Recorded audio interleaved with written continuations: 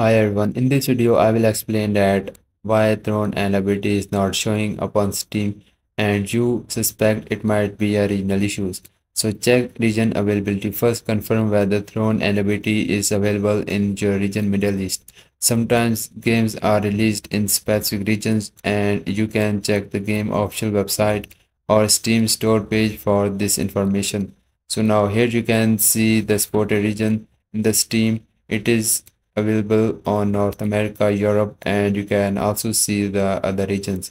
And on Xbox, you are also able to see the regions. And in the PlayStation, it is available in many regions. Like as you can see in PlayStation, there might many regions it is available, but in Steam, there are only few regions you can download this game.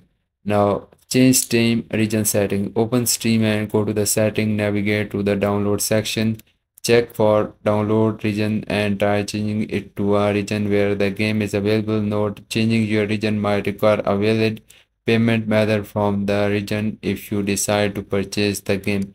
And guys, if you find this video helpful, so please consider liking, and bye bye and take care.